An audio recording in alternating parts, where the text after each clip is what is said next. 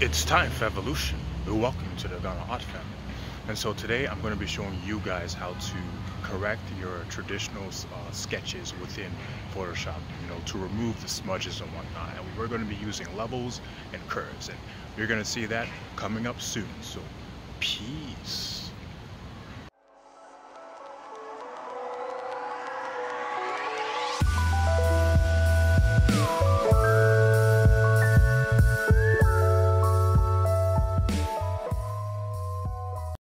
Alright, now so this is a page from one of my comics. So what we're gonna do is reduce the smudging and some of the dirtiness around the pages. So the smudging we're gonna take care of mainly is this right here and some of the other colors, like the smudging like in the middle of this boy's stomach.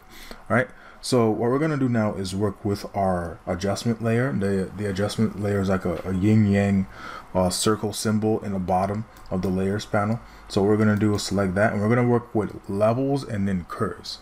Now the reason I'm going to work with levels is so that I can do less work when I move on to curves. Okay, so right now we're going to go into levels, right? And if you come here and adjust the sliders here, it's not specific, and it will make some of the line work that you have disappear. And we don't want that. We just want to target the dirty smudges in the bottom here. So how would we target that? We go from levels to mask. Okay, this is levels, and now we're going into mask, the layer mask. Okay, now what we're gonna do now is going to our color range, right? And we're going to select this eyedropper tool. And what we're gonna do now is select this portion of the boy, this smudging of the boy, right? So we're just going to select that portion of it, right? And as you can see here, if you kind of zoom in here, you see that most of this portion, the smudging, has been selected, and it's also searching out all the other tones that are similar to that smudge color that we just selected with the eyedrop tool. Okay, and so what we're gonna do is click OK. And now the layer mask has been made. Okay, so what we're gonna do now is just adjust the levels here. Okay, so we're gonna make this a lot more lighter. Okay, and yeah, if you wanted to, you could be done here now. However, if you want to go even more in detail, we can go into curves. Now the reason why I wanted to go into levels is so that we have less work when we finally go into curves, which goes into even further detail. Okay, so what I'm going to do now is select this this finger tool right here, and I'm going to select some of the tones. Now you can see how like it's searching on all the different tones, right? And since most of this page is white, you can see it like it's only going up towards the whiter sections of this graph. Okay, so what I'm going to do now is select some of the tones that I want to correct. So I'm going to select this, and you can see how it's making a mark, right? So I'm going to select this as well. So I'm going to scat out if I see any other tones here. Just selecting, just seeing if I see any more tones. It seems like these are like the main two tones. So I'm going to start to adjust it more. So this brings it lighter. Okay, this brings the tone much lighter.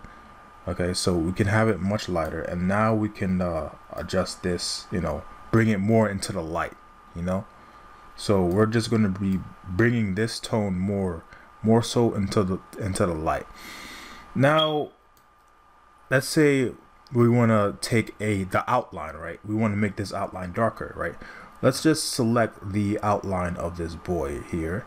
Okay, so we're going to select this kind of lighter outline right here, and we're just going to make the pencil markings a bit more darker.